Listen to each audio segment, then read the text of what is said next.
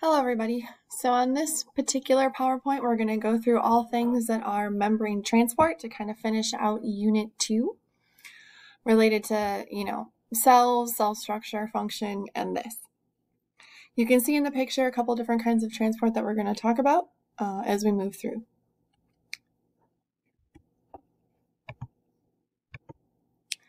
So things you're going to have to know, basically, you're going to have to understand that cells want to maintain a homeostasis. So to do this, they may have to maintain their solute, which is things like salts, and water balance. And we're going to talk about how they do that and how they move big things across the plasma membrane, and then how the structure of the things that are trying to pass through actually affect its ability to move across the membrane and the membrane's properties. So there's two, it says on here three, but I guess there's three kind of major types of transport: passive, active, and bulk.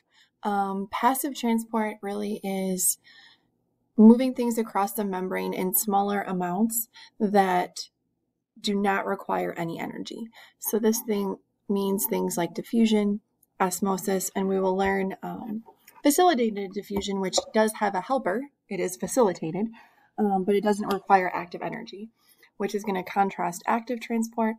And then when we need to move a lot of things, then we have bulk transport. So these are terms that I've mentioned before, but endocytosis, which is bringing things into the cell, and exocytosis, which is getting them out of the cell. Passive transport main function is to import resources and export waste. So these things are going to just kind of naturally flow where they need to go, as I mentioned, without energy. One key example of this is the alveoli in the lungs.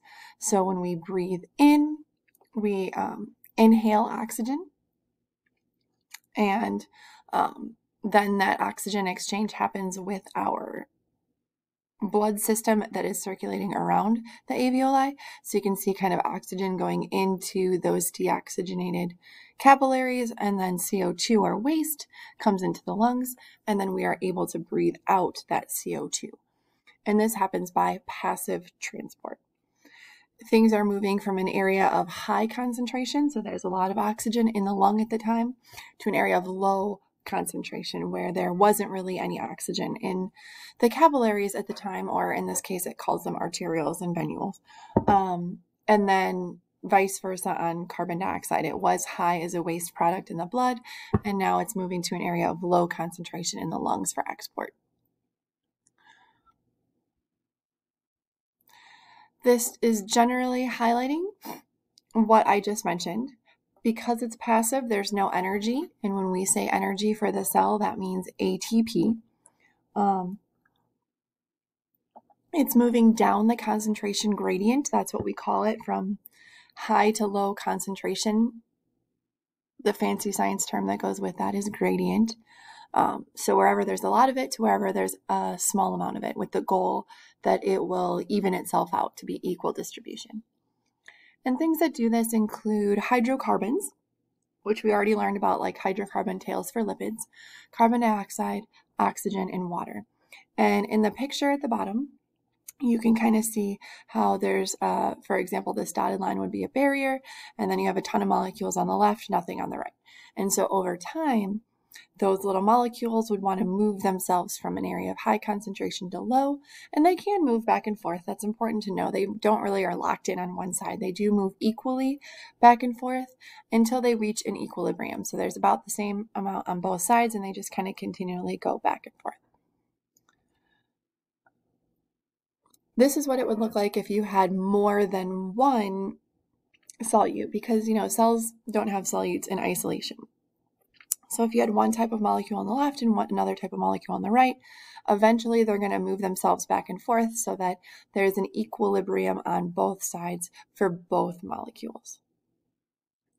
And things don't have to move in the same direction. In this case, the diffusion for the yellowish molecules was to the right, and for the purple, it was to the left. Osmosis is a very special diffusion. It's just specific to water. So osmosis literally is just the diffusion of water, and it's still passive. So the big understanding here is that sometimes solutes are just too fat to get across the membrane. So in order to make the concentrations equal on both sides of the membrane, the molecules can't move, so therefore water has to move. So you can kind of see in this U-shaped picture here that this side, the right side, has a higher concentration of solute. The left side has a lower concentration. And let's say for the sake, this is sugar, and sugar molecules cannot go across the membrane. So what's going to happen if you kind of zoom in, those sugar molecules can't really move back and forth easily. So it's the water that's going to end up moving. So the water is going to move from the area where there's less molecules to where there is more. And in essence, that makes sense because it's trying to make the two sides of the solution an equal concentration. So it's kind of going from the area of lowest solute concentration to highest solute concentration. Because when you're looking at percentages for water, that still really is going from high concentration to low concentration, where there's more water per solute to where there's less water per solute. Some of the things that we need to remember in terms of vocabulary are hypotonic, isotonic, and hypertonic. And they can be relative to the external environment, meaning around the cell, or they can be referencing the internal environment of the cell. And we talk about this in relation to the amount of solute. So if something is hypertonic, it has too much solute compared to what its surroundings. So if I said the cell is hypertonic to its solution, then it has more solute than the solution that it's in. If I said the cell is in a hypertonic solution, then that means the solution around the cell has more solute than the cell. I know it's really confusing, but we'll go over it. Hypo means less. So in relation, for example, if the cell is hypertonic, well then that means the solution around it is hypotonic. It doesn't have enough. And then when things move toward equilibrium, things become isotonic. They are the same or equal on both sides. And in this situation, when the solutes aren't able to move back and forth, remember it's the water that is really moving to make this happen. So in instances, that means cells can swell because water is rushing in, or cells can shrink because water is rushing out. And that leads me to this picture. In an example, if the cell is put in a hypotonic solution, that means the cell itself is hypertonic. So water is going to want to rush in to make that isotonic or equal. And sometimes that results in so much water rushing in that the cell explodes. That's a lot harder for a plant cell because it has cell walls. So again, that's what makes it very rigid. And that's why the cell walls that's what gives it its kind of turgor pressure. If it's in an isotonic solution, well then for something like an animal cell or a blood cell, that's great because inside and outside is the same. It can maintain its total happy shape. For a plant cell with the cell wall, it can often make it a little flaccid because there's not excess water rushing in to push against those cell walls. It's got kind of an equal amount coming in and out. So it's fine. It's just not got that extra pressure on it. And then when the cell is put in a hypertonic solution, that means water is going to want to rush out of the cell trying to make the solution of equal concentration. And so that makes the cell shrink or shrivel. And that's true for both animal cells and plant cells. You can see water would rush out of a plant cell as well and kind of cause the membrane to pull away from the cell wall. And there's a term that we use for that. It's called plasmolyzed or plasmapheresis. Plasmolysis, whatever you want to call it. But essentially, it's the shriveling of the plant cell, but because it has a cell wall, it doesn't quite look the same. Okay, so we're going to eventually learn about water potential and what that looks like. There is going to be some math involved, so we're going to come back to this in a moment. But for now, we are going to learn about other types of transport. So facilitated diffusion, passive transport. In this case, facilitate just means to help. So facilitated diffusion means that there are transport proteins, and we already learned about integral proteins that are embedded in the membrane that go from one side to the other. And so these could be an example of those facilitators, those transport proteins that help hydrophilic substances cross. As we remember, hydrophilic substances have a really hard time crossing the membrane because of the hydrophobic tails. It kind of creates this little hydrophobic desert that hydrophilic things don't like to cross. But if you have a protein there in the middle that can kind of add an extra passageway, then things can go through. So you could either do something like providing a hydrophilic channel. So this would be oriented so that that channel around has hydrophilic proteins, hydrophilic amino acids kind of facing that way to allow transport. Or the other option really is to do something like the second one that's a specific carrier molecule. So it loosely binds whatever it is that's trying to cross and then releases it onto the other side. So whether it's a free-flowing channel or a specific carrier protein that kind of opens and closes, they still get across without requiring extra energy. So things that do this, ions, polar molecules. We did learn that water can pass in very small amounts, but in this case, larger amounts of water, things like glucose, need a little assistance. Here's another specific example. It's called an aquaporin. And so this allows passage of water molecules. You can see kind of on the left just generally what the structure of it looks like. And then you can see how it's embedded in the membrane and it's got a hydrophilic channel created, and then water can freely pass through. This happens naturally in the kidney where a lot of water exchange is taking place. Another example would be a glucose transport protein. So again, this isn't a channel per se, but whenever you have low glucose, what happens is there are transport carrier proteins there that bind glucose and release it onto the other side of the cell. So that way, when you eat something, you trap the glucose that's in that food or that high glucose concentration, and then you can put it into the blood to kind of balance it out. And that's shown again there at the bottom in fancier terms, but just knowing that glucose transport protein is an example is fine. Okay, so this brings us to active transport. This requires active input of energy. And as we talked about the cell, active energy is ATP. So there are specific proteins that do this with the input of ATP. And it's requiring this extra energy because it's pushing things against where they want to go. It's going against the concentration gradient, kind of pushing them uphill, if you will, from an area of low concentration to an area of high concentration. And sometimes we need to do this, for example, with our sodium-potassium pump in relation to our neurons firing. There are sodium-potassium ion channels that open and close and cause neurons to fire, which we'll learn about at a later time point.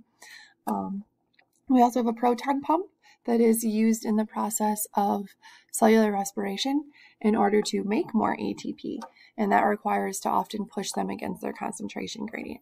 So you can see kind of in the picture, they are moving these diamond or square-shaped molecules from the one side to the other, with the input of energy from a higher concentration to a lower concentration, whereas the circle balls are actually moving the other direction against where they would normally go. This would be an example actually of a sodium-potassium pump. They have 3 molecules moving this way and 2 molecules moving this way.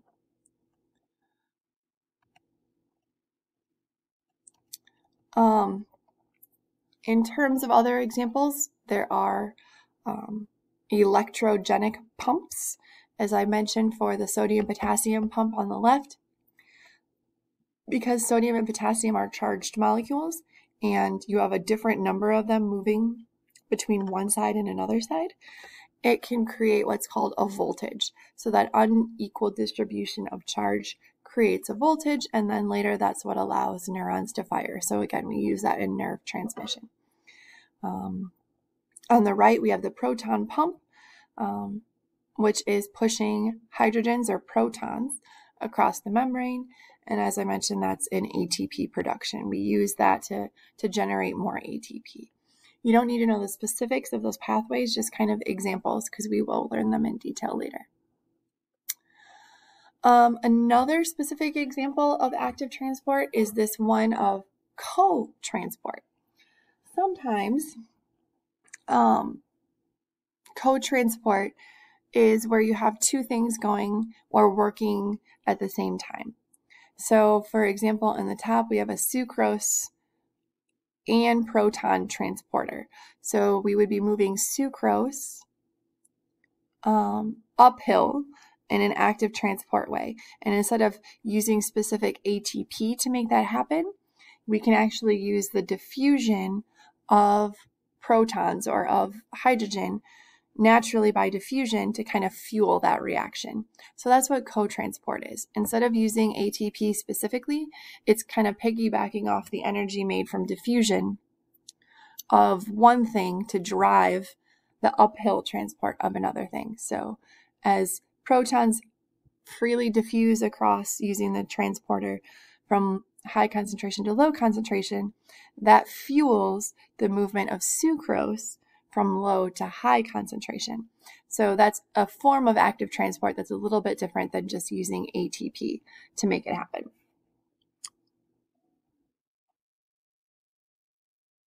Okay, so just kind of recapping what all those things are.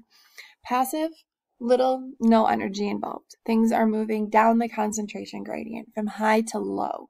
That includes diffusion, that includes osmosis, and facilitated diffusion that has that transport protein helper. Active transport, on the other hand, does require energy. It moves from low to high concentrations, so it is going against the concentration gradient. And this includes things like those pumps that we just talked about. And it also includes the bulk transport pieces, endocytosis and exocytosis, that we haven't really talked about, but does require energies to make those vesicles and move them around. Here's a recap picture that goes along with that. Diffusion has them freely moving across with the purple. Facilitated has helper molecules, whether it's a transport protein specifically with the blue molecules or a channel with the red triangles. And then active would be going against the concentration gradient. Okay, so we know the processes, but how is it actually controlled? It's not something that is done all of the time everywhere. So cells, as I mentioned, want to kind of maintain homeostasis. So we have something called osmoregulation, where the cell tries to control those levels of solute in water to keep the cell happy, because if it's not, then it's going to either shrivel or explode, depending on the hyper or hypotonic solution that it might be in. So we have something called a contractile vacuole. It kind of forces out water as it comes in by osmosis. So this is an example of a protist that does this. So to kind of maintain the balance, water normally would want to rush in because the paramecium in this case is hypertonic. So water is going to want to rush in. But it has a very special organelle called a contractile vacuole that basically just quickly pushes it out so that the cell doesn't swell and eventually explode to maintain its homeostasis. Going to that bulk transport piece, this is for large molecules, more than just one at a time. So when the cell wants to bring in a lot of things or get rid of a lot of things, that's where endocytosis and exocytosis come in. So endo meaning take in, and it buds them in and makes new vesicles from the top picture there. And then exocytosis is the just exact opposite. A lot of proteins that are made from the endoplasmic reticulum packaged up by the Golgi, are in vesicles that end up making their way and budding to the plasma membrane and releasing. So that's an example of exocytosis.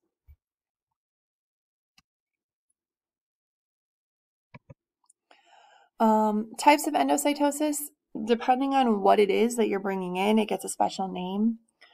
Phagocytosis, in the leftmost picture, that just means cell eating. Phago means eating, so it just literally means cell eating. So in this case, it's eating food or some other particle. Penocytosis is cell drinking. So this would be other solutes, essentially, not necessarily solid food things, but other solutes in the liquid, and it just kind of coats it and takes it in as a vesicle also. We also have something called receptor-mediated endocytosis, and we'll talk about that later when we do cell signaling, but a lot of times our cells have all these little receptors on the surface that are waiting to be triggered by something. And so if enough of them are triggered, then the cell basically removes them. It's kind of to prevent overstimulation. So it brings them in so the cell doesn't become crazy active or in some way.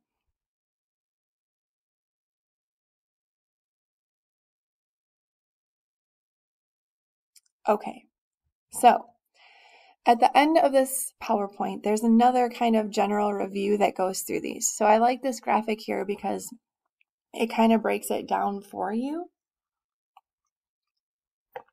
You can see what's passive, what's active, and examples of each in the blue. So that's just a good kind of review slide for you. And now back to water potential. So there is the math involved with figuring out how water moves across the membrane.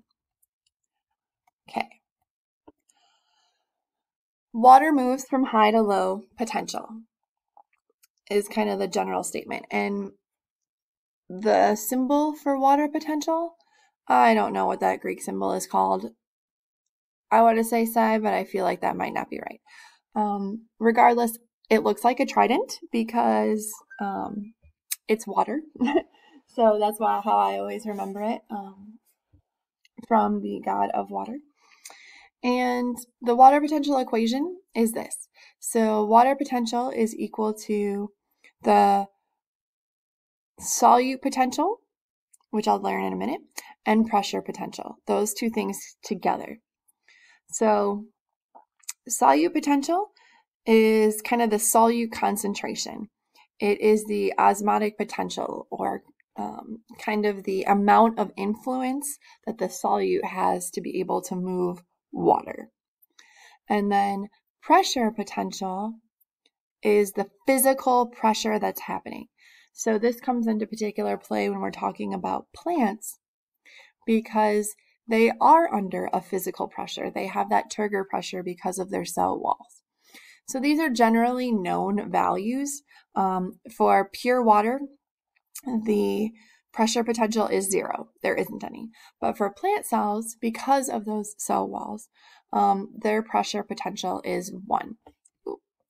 And then based on the solute, then we can calculate the overall water potential. Unfortunately, the solute potential is not the most easy thing in the world to do. It's got its own little sub-formula, so to speak. So to figure out what that solute potential is, here's the equation for it. It's negative ICRT, and you can see what all those things are here. I is the ionization constant. So how many particles are in the water? Whether it's Na plus, so then that would be 1. If it's got Na and Cl, then that might be 2. So how many ions are in the water? C is the concentration. So the molarity of the solution, we're bringing it back to chemistry, people, I know. A lot of this information is going to be given to you. You just have to kind of pick it out and then put it together. R is a pressure constant. So that's never going to go away. That's the same as the R that's used in PeV equals nRT from chemistry. And, T is temperature. So this is going to be in Kelvin. to convert to Kelvin, we take whatever the Celsius degree is and we add 273. So overall, what this generally means is that when you add a solute to water, it makes the solute potential lower or more negative. So why does this happen? Because as you add solutes, the I value goes up. And since the formula has a negative in front, the higher the number, the more negative it becomes. And so as you add solutes, the water potential is going to decrease. And that will come into play in a little bit. So water is always going to move from the higher solute potential to the lower solute potential. I kind of think of it from high concentration of water to low concentration of water. The lower the water potential number is, it's kind of a function of the lower the water concentration is. And it's the opposite if you're referencing the solute itself. So higher water potential means that there is a low solute, which means it's kind of more dilute. So the water is going to want to move to where there's low water potential or a low concentration of water with a high solute concentration. And essentially, when you have high water potential, lots of water, low solute concentration, there's a high pressure there. And then it's moving from high pressure to low pressure. We'll get some practice at this. Here's an example. If this beaker has a selectively permeable membrane, we have sugar on the left in high concentration. We have more diluted on the right. So on the left, we have high concentration of solute, low concentration of water. On the right, we have high concentration of water or high water potential, low solute concentration. Water is just naturally going to want to move from where there's high pressure or a lot of water to where there's little water, respectively. Same thing here, salt water to fresh water through a semi-permeable membrane. So the lot of solute means that it has a lower water potential. And so since the salt isn't moving, then that pressure is going to want to get the water to come over from the freshwater side to the saltwater side. It's kind of confusing because the arrow has it going that way.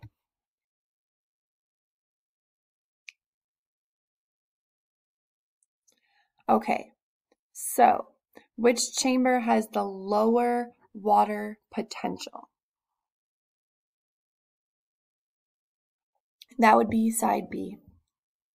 Side B has lower water potential because it has a higher solute concentration.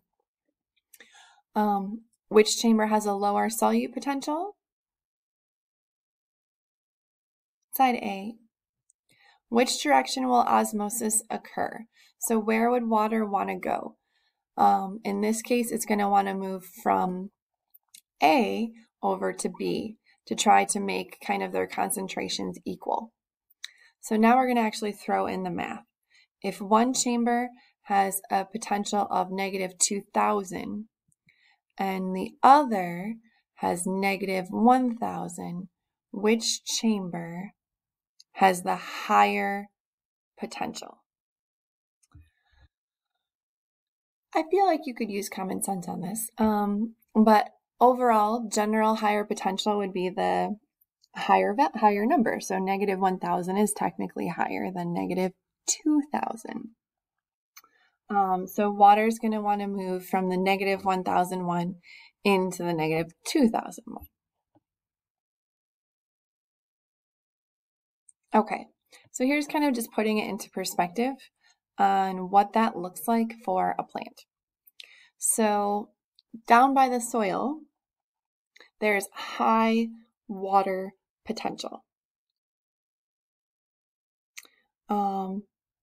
And it gives you some values there. Because there's less solutes, So the less solute there is really at that low area, there's a lot of water down there. There's not a lot of solute in terms of elements of the plant and so on. So that's why it has a high water potential. And as you move up, you can see that that water potential goes down because you're getting farther and farther away from the main source of water, and you're having much more solute in relation to that amount of water. So that's why things move from high water potential to low water potential, and one of the reasons that water is kind of sucked up the tree via osmosis. And we talked about cohesion and adhesion too, but it's kind of moving from where it's most concentrated or has the highest potential to move at the bottom to where it has the lowest percentage or to move at the top.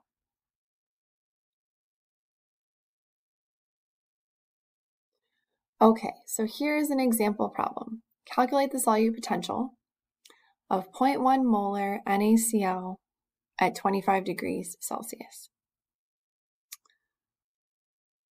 I would pause the video and see if you can try it. You're going to plug it into the solute potential equals negative ICRT. I is going to be the number of ions. So again, think Na and Cl. C is the concentration in molarity, 0.1. R is that constant that we referenced earlier. And T is the temperature, which you'll need to turn into kelvins.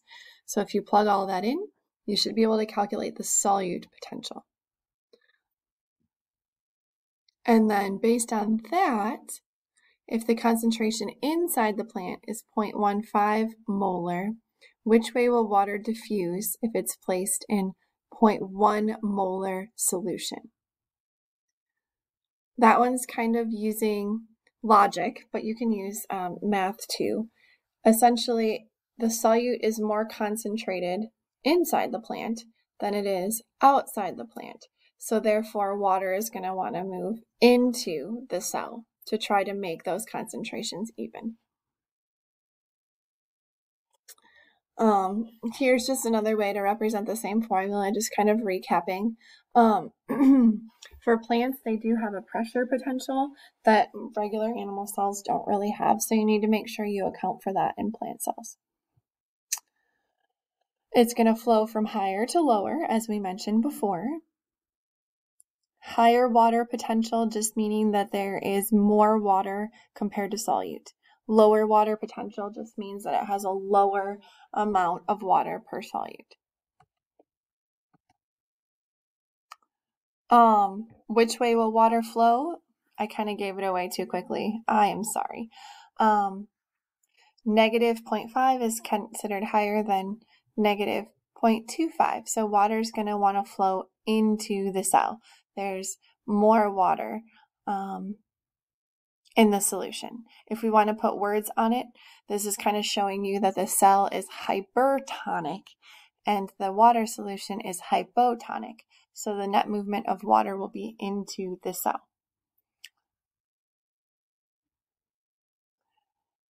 As you add more solutes, again, you start to get more and more negative just based on the formula. Water is now more likely to flow wherever there is. So the more negative you get because of the more solute, the more likely water is going to want to go there. In a perfect situation, an open container will have a pressure of 0, and that's hopefully where animal cells want to be. They don't want to have any additional pressure pushing one way or the other. In plant cells, however, as I mentioned, they do have positive pressure. And so that's basically how the plant can kind of remain upright against low water conditions and become not too flaccid. Okay, so as I mentioned, this is just recapping that formula one more time so you know what it is and have it. Here's generally how you could calculate the I value. If it's one molecule like sucrose, it's a singular thing, so I would be 1. But if it does form ions in water, for example, NaCl, they do split apart and become Na plus and Cl minus, then that would become 2 things. So that would be 2 ions, and I would be 2. Oh, sorry, gave it away again. Good grief. Okay, so MgCl2. In this case, Mg and Cl2 would split up. So you would have one Mg plus 2 and 2 Cl minuses. So when you're looking at that collectively, you will have 3 ions. So I would be 3. Concentration is something that normally you would be given, but just refreshing your chemistry brain, molarity is moles of whatever solute per volume of solution. So the higher the molarity, the more concentrated the substance is. R is that constant, always going to be the same, 0.0831, because we are using moles and kelvins. Temperature is in kelvins. So for example, if room temperature is 20 degrees, to turn that into kelvins, you would take 20 plus 273 and get to 93. All right, so here's kind of putting it into action. If a cell's pressure potential is 3 and its solute potential is negative 4.5, what is the overall resulting water potential? Well, you would just add those things together. So you have 3 for pressure and negative 4.5 for solute. So when you put them together, you get negative 1.5. Okay, if a cell has an overall water potential of negative 1.5, and you put it in a beaker of negative 4, will water flow into or out of the cell? It's always going to want to flow wherever it is higher to lower in terms of number. So negative 1.5 is higher, negative 4 is lower, meaning the negative 4 has more solutes. So it's going to flow out of the cell. Higher water potential to lower water potential. Okay, what is the water potential of a 0.1 molar solution of sucrose in an open container at 20 degrees? Well, because it's an open container, in this case, the pressure potential is 0, so we don't need to factor that in. We just need to factor solute potential. I is going to be 1 because sucrose is a singular molecule. C is the concentration, so that's 0.1. R is that constant, 0.0831. And T would be 293 because I took 20 degrees plus 273. And so collectively, when you put all that together, you get minus 2 bars. And that's the unit of measure for this thing, bars.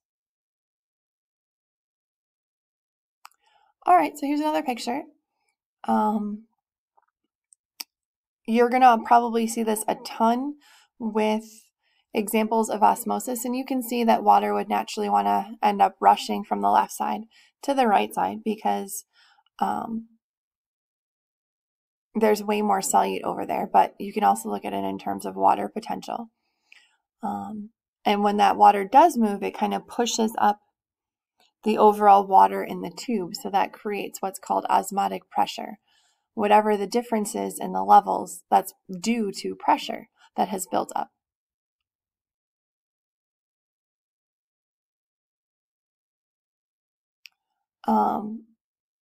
The water potential, you can even increase it if you put pressure on the right. So if you add more pressure to the one side, then it's going to change the overall situation. So that's where having that water potential coming from pressure can affect how things move. Okay, so that is finally the end. We're going to do tons of practice with these problems so that you begin to feel more comfortable with it and calculating. But in the back of your mind, if you can just remember that water is always going to move from where there's less solute to more solute. And the more solute something has, the lower that water potential number is going to be. So things are moving from high water potential, where there's not a lot of solute, to where there's low water potential, meaning that there's a ton of solute. So if you can somehow create a picture in your mind of what that looks like, then you're going to be in good shape.